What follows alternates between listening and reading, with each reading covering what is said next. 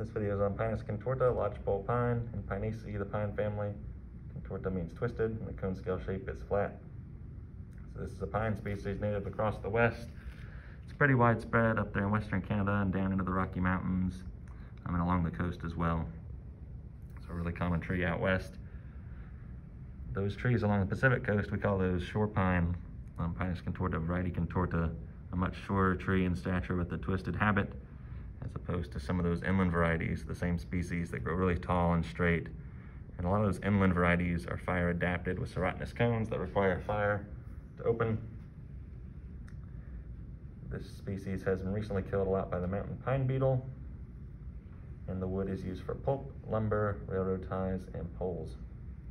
So to identify this tree, we'll start with the needles. The needles are really short. We actually have a few dried ones here in the lab.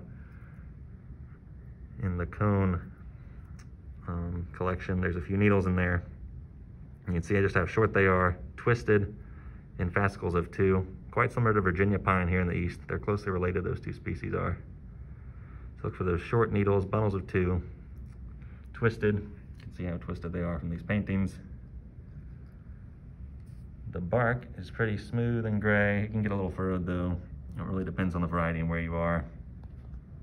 The cones are pretty distinct though, and probably the most important thing for ID in this class. They're really small, no more than 1.5 inches, 2 inches long max. And the most obvious thing about these is that they are lopsided, so the point of attachment to the branch is not directly on top. It's more off to the side, so the cones sit kind of recurved along the branch, like in this painting you can see on those asymmetrical cones. That lopsided point of attachment, you can see it's not directly on top. So they usually curve to one side like that, really small cones. Here's an unopened one. And we can really see that contorted shape where it attached to the branch right here. So it sits right along the branch like that, recurved, often pointing backwards along the branch. So look for those lopsided cones.